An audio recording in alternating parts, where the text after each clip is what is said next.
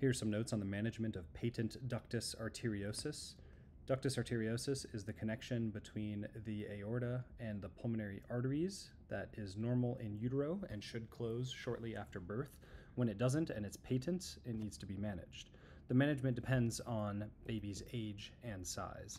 In preterm infants, the first-line treatment is NSAIDs, specifically indomethacin if the infant is symptomatic. You want to use this when the baby is showing signs of volume overload or pulmonary arterial hypertension. In term infants that are less than 6 kilos and are asymptomatic, you just monitor. Higher complications can occur with early closure procedures. If term infants less than 6 kilos are symptomatic with heart failure symptoms, you want to do medical management with digoxin and furosemide.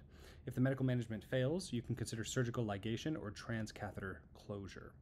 Term infants that are greater than 6 kilos, the preferred treatment is transcatheter closure. You prefer that over surgical ligation because it's less invasive. In adolescents and adults, the primary treatment is transcatheter closure, again preferred over surgical options because it's less invasive. Some key notes at the bottom. NSAIDs, indomethacin, are usually used in preterm babies and not term babies or older kids. Treatment decisions should consider the patient's size, age, and symptom severity. And when possible, you want to delay closure in infants less than 6 kilos unless medically necessary.